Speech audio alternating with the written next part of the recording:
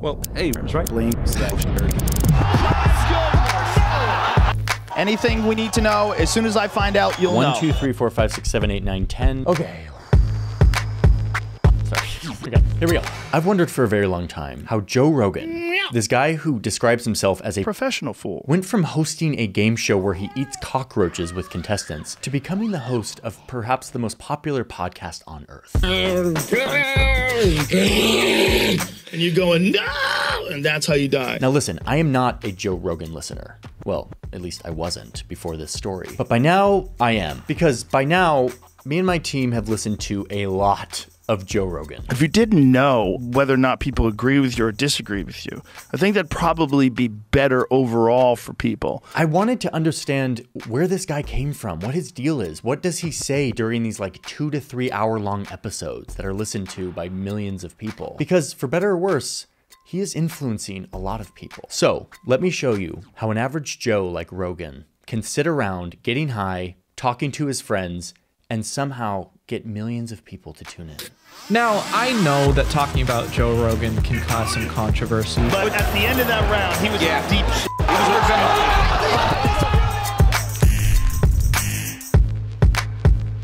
shit. Before we get into it, let's thank today's sponsor. The internet is becoming kind of a dangerous place. Like, people on the internet who want to do bad things and steal from you are getting better at doing that. Luckily, there are tools that exist to help protect you.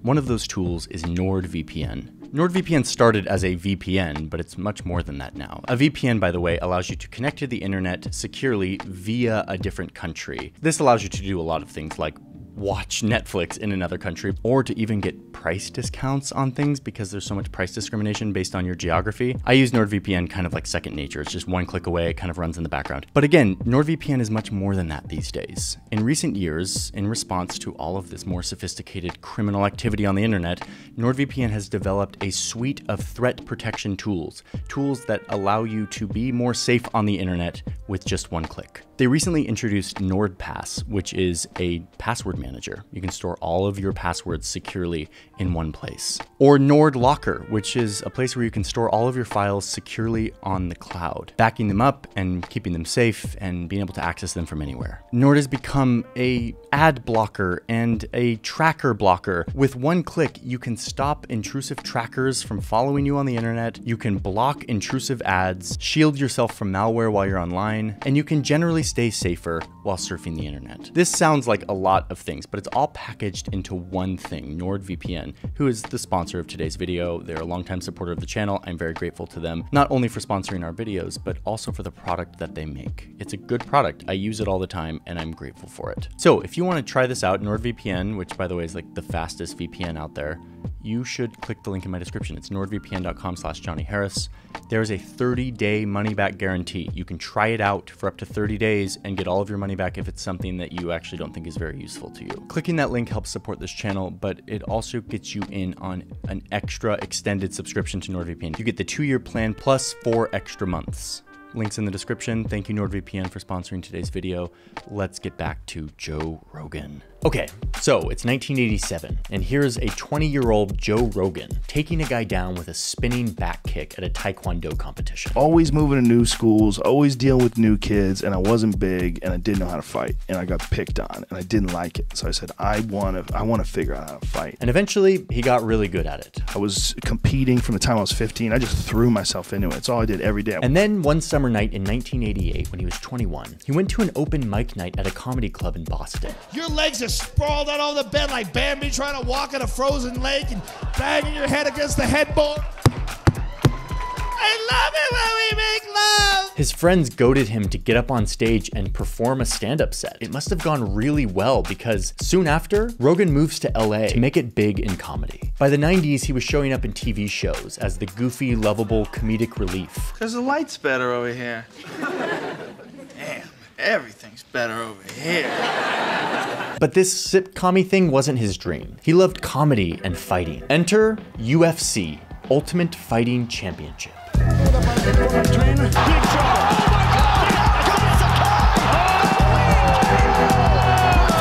Okay, so it's the late 90s, and now Joe Rogan is like a UFC commentator personality, interviewing fighters backstage. This is actual footage of his first appearance. They are anticipating a wipeout in the finals. Yeah! And I mean, this guy's good. Like, he's got such a magnetic personality, even back then. By the time he was in his 30s, it was the 2000s, and Joe had proven to be a talented host and entertainer. And he was chosen to host a show where contestants would be pushed to their limits to test their fear.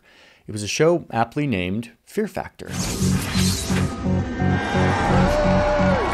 Fear Factor. I mean, I remember this from my childhood. The show had like a huge impact on our media culture. Hold on. I think it kind of laid the foundation for sensational reality TV. It was disgusting and sometimes just downright horrifying. But honestly, it was brilliant because it was impossible to look away.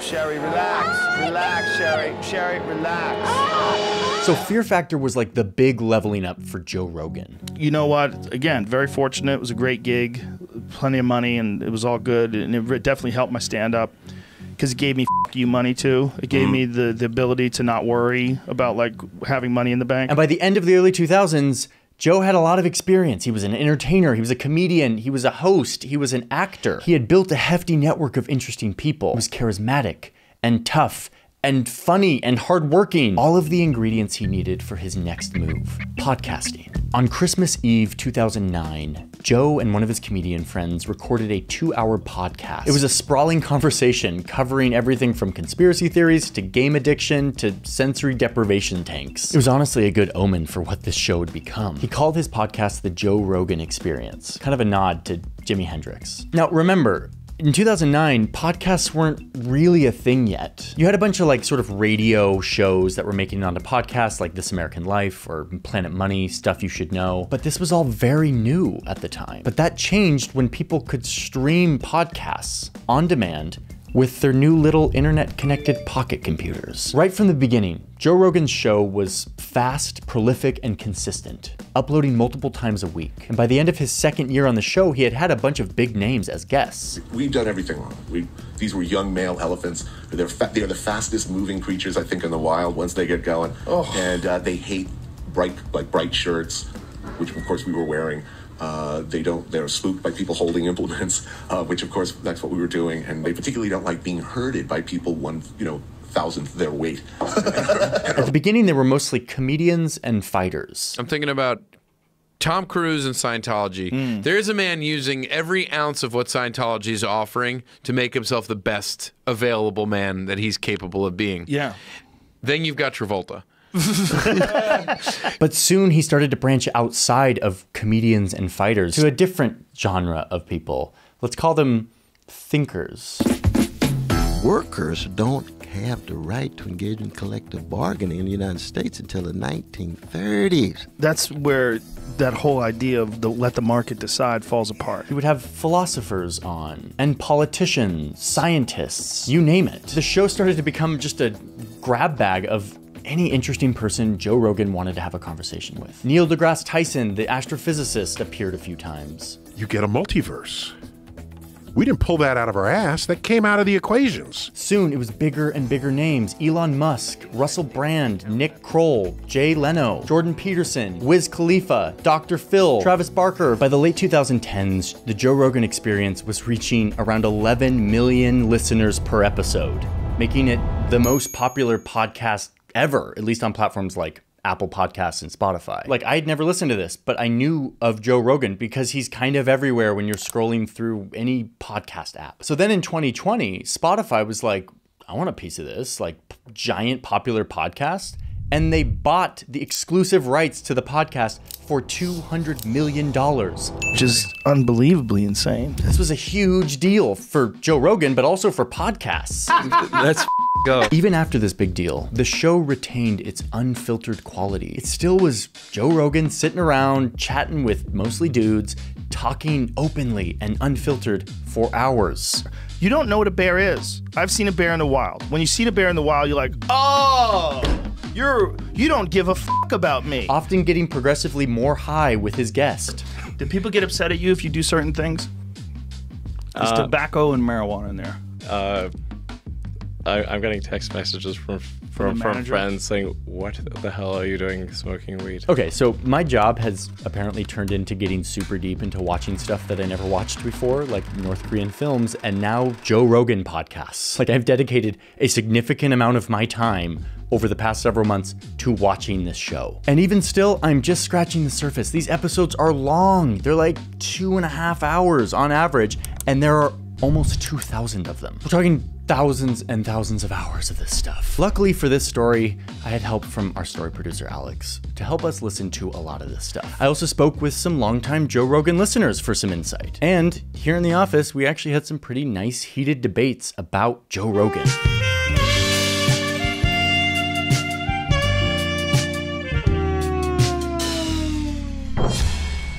And now, after my baptism by Joe Rogan, I now have some big takeaways, some things I want to say.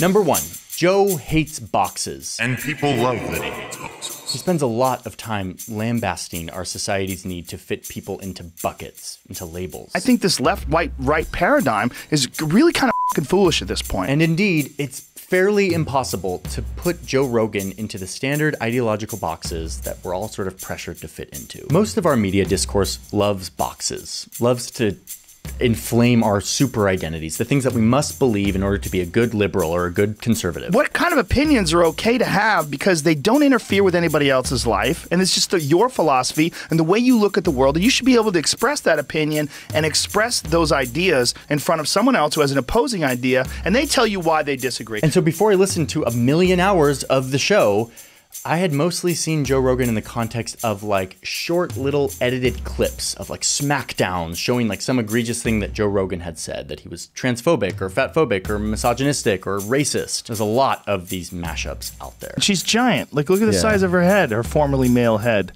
Yeah. That's a giant woman. We walk into we walked in, dude. We walked in the door and there was no white people. There was no white people. Wow.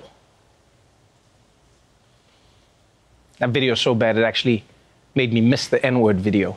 And when you watch this stuff, it's so easy to just like slot him into like, oh, he must be like some far right sort of like racist reactionary commentator. So I was surprised, honestly, when I listened to a lot of this guy to find out that his politics actually lean mostly left. She's the wife of the best president that we have had in our lifetime. He openly and earnestly voices support for everything from universal health care to abortion to gay marriage to recreational drugs. I lean way left when it comes to those kind of things, gay rights and things like social programs for disenfranchised people and disenfranchised communities. I lean way like if I want my tax dollars to go to anything, I want it to go to making people's lives easier. I'm not right wing at all. Oh, okay. No. That's wild. No, there's nothing about me that's right wing. He even endorsed Bernie Sanders, the Democratic Socialist, in 2020 after having him on the show. There's not a single human that can speak for all the American people, but you could look out for the interests of the American people, and I think Bernie Sanders definitely does do that. You got 3 people owning more wealth than the bottom half of the American society. You don't see that on television too much, do you? No, you don't. 3 people. You got the top 1% owning more wealth than the bottom 92%. What are the misconceptions of you? Because here's the, if you go to the knee-jerk conservative reaction, you talk to people who are not interested in anyone that wants to be a democratic socialist, they hear the name Bernie Sanders, the negative implications are that you are somehow or another going to take their money, right? Is that annoying to you? Yes, it is. Of course it is. Oh, and here he is with presidential hopeful Andrew Yang, agreeing with him on the super progressive idea of universal basic income. My initial knee-jerk reaction was, get the out of here. Like, universal basic income, just going to give people money, they're just going to be lazy, nothing's ever going to get done. That's a terrible idea. And then I started paying attention to the rise of AI and automation and how many jobs are going to get taken away from. And then once you see the actual numbers, it's pretty staggering. But despite thinking that, he presents his ideas in this very kind of anti-woke, anti-political correctness, say whatever you want type of vibe. And this is confusing, but also very appealing. People love to listen to a guy whose views and language are all over the place. I think for a lot of people, it's like a respite from the predictable lineup of popular voices that tow a predictable list of beliefs, opinions, views, and enemies. Rogan's style is rare, and I think people like that. Which gets me to my second big takeaway.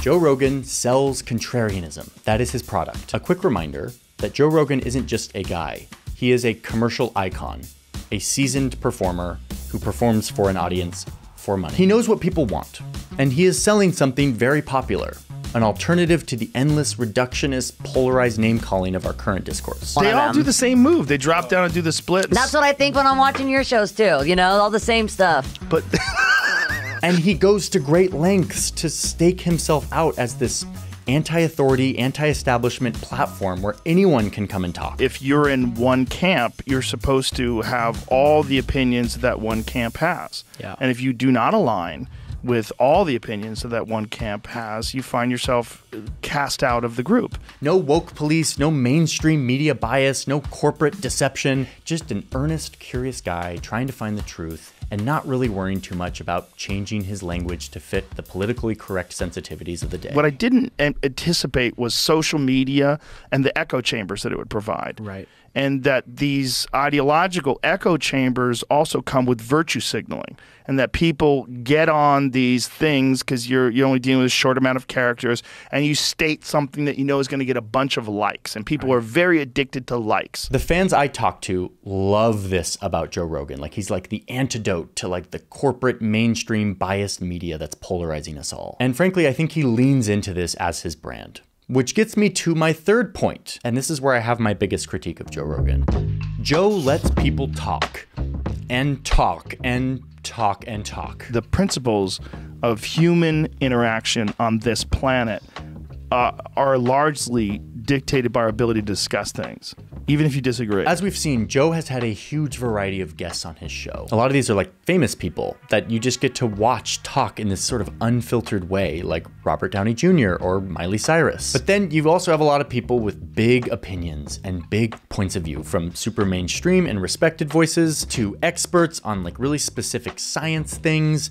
But then you have a handful of a lot of controversial fringe characters, people who have been censored or canceled by the mainstream media. And honestly, I think Joe takes huge pride in having this spectrum of different points of view. Now, I don't know Joe Rogan, but my guess is that half of this is his personality. He seems to be a guy who loves to discuss things with people. He seems to have an open mind. But I think half of this, again, is a response to the upkeep of his brand. I think he likes the appeal of being this anti-mainstream platform where anyone who has been canceled by the woke mob can come and get their fair shake, tell their side of the story. I mean, you don't have to agree on everything in order to have a common sense of the important values that unify the country, or should. Yeah. And here comes my big critique. I think there's a fallacy tucked into all of this. When Joe has these people on, it almost feels like he's giving them a chance to tell their side of the story. Like they don't have a place to tell their side and they've been unfairly censored. But I think this is flawed thinking. Not everyone who has a point of view and who is famous has ideas worth hearing or debating in our society. I really believe that. There are people who've gotten famous simply because they've made a career off of being loud and mean, and human nature loves that for some reason. The Senate voted to kill babies! Like, here's a show with Gavin McInnes. I started this gang called the Proud Boys. And the Proud Boys? The Proud Boys. What's Proud Boys about? A far-right extremist group that promotes white supremacy ideology and proudly promotes violence against groups they don't agree with. 4 members of the Proud Boys, that far-right extremist organization, well, they've been found guilty of seditious conspiracy for their roles in the January 6th attack on the Capitol. Like, here he is fondly remembering the time his group violently attacked people who were protesting Milo Yiannopoulos at Berkeley. He goes, I started feeling bad after a while. Because I could tell these kids had never been in a fight, and I was just mowing through them.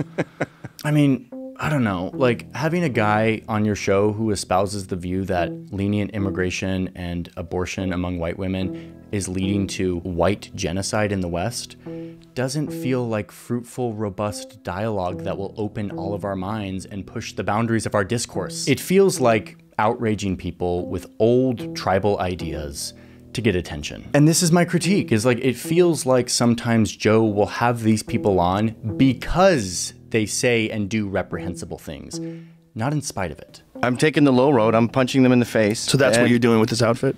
Yes. They think they can ruin his work because he jerked off in front of some people. You know, I'm not going to bow down before them and say you were right, and they want me to. But they weren't right. I'm right. I wrote it. Again, his brand is the anti-establishment place where you won't get censored by the woke police. But listen, Joe is absolutely right. Being able to say things, no matter how much I disagree with them, is a vital right. It is an unnatural and precarious thing.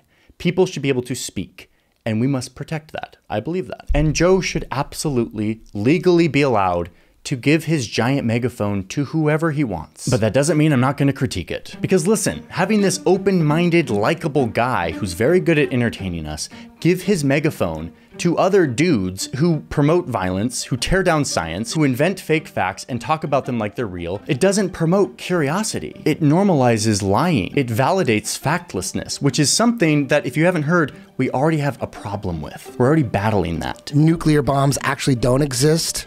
That they never actually figured it out, but they realized that the threat of nuclear bombs is good enough. But Eddie, you can see the bombs. The atom bombs? But how do you know by seeing them that they're real? And this feeling really hit me when I was listening to the episode with Alex Jones. Alex Jones, a man who has created an empire off of promoting lies and warped information so that he can sell health supplements. Our fertility is being targeted, and it's dropping across the Western world. Ladies and gentlemen, Anthroplex is the newest edition at InfoWarsLife.com. A man who was recently ordered to pay $1.5 billion in damages to the families of the Sandy Hook shooting victims for spreading lies about the shooting being a hoax. And yet here he is on the Joe Rogan Experience, getting a chance to tell his side of the story. When I started getting accused 4 years ago, a couple years into it, and I said, no, I think it happened. Then people that I had interviewed and things started saying, he's involved, he's one of them. Because you are now saying that it happened, they thought that you'd been compromised. Yes, and then I was realizing, oh, this is how it works. A certain percentage of people are schizophrenic. Exactly. And then they just think everything's a conspiracy. Now listen, I'm gonna tell you the truth right now and admit something, which is that when I watched this, I actually had a moment where I was like, oh my God, like here's Alex Jones in this like very calm environment. He's not like yelling like he does on InfoWars. My heart's big. It's got hot blood going through it fast. I like to eat. I like to have children. And I literally thought like, wait, is Alex Jones like, was he wrongfully accused, or was this overly exaggerated? Was this like a witch hunt to censor this guy because he's like kind of has far-right views? Because this felt like a proper moment for Jones to tell his side of the story. I began to realize, because I was on the receiving end of people pulling up in white vans with guns at my office saying, I know you put a microchip in my head and I'm going to kill you. So I came out and I said, listen, I never sent anybody to the houses, but I apologize if it was taken out of context. People have a right to question, but I'm sorry for the families and I'm sorry for your hurt, and I get it, and I've experienced crazy people now, big time, just like you have. Please stop saying that I'm saying it didn't happen. And he nearly persuaded me. But wait, no. Then I remembered that my full-time job is to do journalism. No one died in 2012 in Sandy Hook. And luckily, I sit around and fact-check things all day. And I researched it, and I reminded myself that there's actually not a ton of nuance here. The facts. Alex Jones repeatedly claimed that the Sandy Hook shooting was a staged event, orchestrated by the globalists, the government, to promote gun control. That's why the globalists use children's deaths to go after our guns, because they know it gets to us. He suggested that the grieving parents were crisis actors and that no children had actually died. Early on, I said, well, they had to have killed somebody. I mean, this doesn't make sense. Then parents come out and start laughing and then turn to the camera and cry. These grieving families who had experienced unimaginable horror had to relocate because of the harassment they received, in part due to Jones' peddling of this lie so that it could sell health supplements. These are facts that are available to all of us, okay? And yet, I don't know about you, but if I weren't a full-time journalist who was paid to go down rabbit holes and check facts, I'm not sure I would have gone and done this. I'm not sure I would have gone and reviewed all of the facts and wrestled with them in my mind, especially not after listening to 2.5 hours of Alex Jones talking. I think the idea of trusting your viewer to go fact check everything you say is irresponsible and naive. I spend every day of my life making sure that the things I tell you are factually accurate. If I get something wrong, it's a cardinal sin. In a world of algorithms and misinformation and Russian bots, it becomes nearly impossible to fact check everything you see, which is why we rely on trusted voices to help us navigate the information out there, to help us navigate what is real and what is not. So instead, Alex Jones, a man who makes money off lies, gets to tell his side of the story. And what does he do with his time? Surprise, he lies. The amount of Sandy Hook coverage against me has been so insane and so huge because it's supposed to be the first domino that once I'm taken down, then all the dominoes fall. He tells a story about how this was all one big conspiracy to take him down. Now, of course, there is more nuance to this conversation as usual. Rogan does push back a few times. I don't think that's, I think the majority of them are angry because the narrative has been that you're sending people to these Sandy Hook families' homes. But I guess I'm wondering why. Why is this the person that you want on your show, Joe? You're a curious, open-minded guy, and you've decided that this guy's voice is who deserves your megaphone to 11 million people. And this doesn't even get to the other hours that Jones has on Rogan's show, where he outlines his theories on genetics and race. Native Americans you can mind control really fast. Why is that? Well, it's like Vietnam. So Asians are about the most fearless killers there are. You're like, yeah, Native Americans, they're the best out there. They can do Native Americans are the easiest to do mind reading to because, you know, they're like one unit. And the Asians, it's just like so crazy. Oh, and this clip has less nuance. Like if you listen to the whole thing, you're actually just watching Alex Jones talking nonstop about totally bullshit theories on race and genetics. And Joe is just sitting there nodding his head. Native Americans are gung-ho and they're tough and they're ready to fight. And I'm part Native American, only like 6% Comanche, and Texas. And just that little bit makes me wild. No, they're not breaking any laws. This is their right. But what the f***? This isn't exploring both sides. This isn't nuanced conversation. This is pretend information framed as rigorous discussion, echoing ideas and thought processes that have been used for centuries to divide and demean people. This isn't balanced conversation. It's faulty logic and factlessness disguised as discourse. I have no respect for it. And listen, Joe Rogan wouldn't disagree with me fully on this. He knows that putting people on his show helps them, helps their ideas. And by the way, I'm not a Trump supporter in any way, shape, or form. I've had the opportunity to have him on my show more than once. I've said no every time. I don't want to help him. This isn't the public square. This isn't a personal conversation between friends sharing ideas. This is a powerful man who commands the attention of millions of people. He has decisions on who he gives his megaphone to and who he does not, and what facts he decides to challenge and which he does not. Okay, wait, but I'm not done. There's nuance to my critique, which is that sometimes letting people with ideas that I find reprehensible talk is actually really good. Most of Joe Rogan's guests are not Alex Jones. They're honestly interesting, stimulating conversations with a lot of really interesting people. And even the ones I disagree with, there is so much value in letting them talk. Like I listened to this 2-hour conversation with Candace Owens, a political pundit who I deeply disagree with. I mean, she's called Trump the savior of Western civilization. She's called Black Lives Matter a bunch of whiny toddlers pretending to be oppressed for attention. I deeply disagree with this woman. After listening to the show with Candace Owens, I still deeply disagree with Candace Owens. In fact, I found more reasons to reject her approach to politics and facts. So let's say we all agree that global warming is real. I don't believe it's real, okay? So I can't sit here. But here's the question, but why have a belief? What do you mean? Why have a belief as to whether or not global warming is real or not real? Because I just find that when things, you don't understand the science. You are correct. But crucially, suddenly what I couldn't do was hate her like was so easy before. It's really hard to hate someone when you listen to them speak. I received some voicemail messages from about 4 kids, and the language was pretty strong. It was like, we're gonna tar and feather your family, we're gonna put a bullet in the back of your head like we did to Martin Luther King, N-word, N-word, N-word. You inconveniently have to see them as a real human with feelings and thoughts and ideas, and it becomes a lot harder to just put them into a bucket as someone I should hate. Which, of course, as we all know, is a huge thing that we've lost in our world of echo chambers, where we only hear from people that we agree with.